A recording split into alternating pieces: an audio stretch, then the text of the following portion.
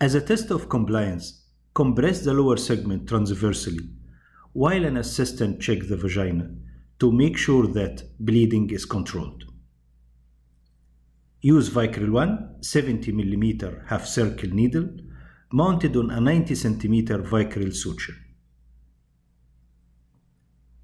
Bring your suture and pass behind the uterine artery to puncture the posterior wall of the uterus 3 cm above the upper margin of the incision.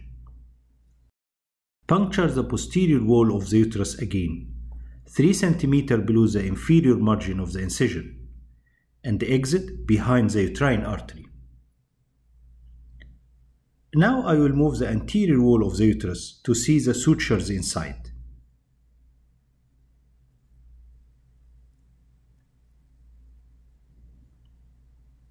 Run on the surface of the lower segment parallel to the incision margin. Take 1 cm bite of tissue for stabilization.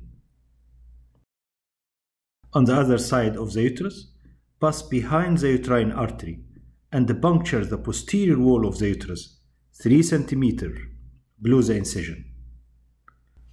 Then puncture the posterior wall of the uterus again 3 cm above the incision and exit behind the uterine artery.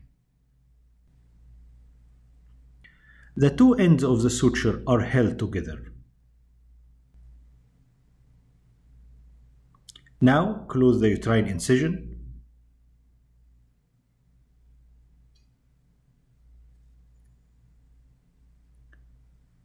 The lower segment is compressed while tying the two ends of the suture.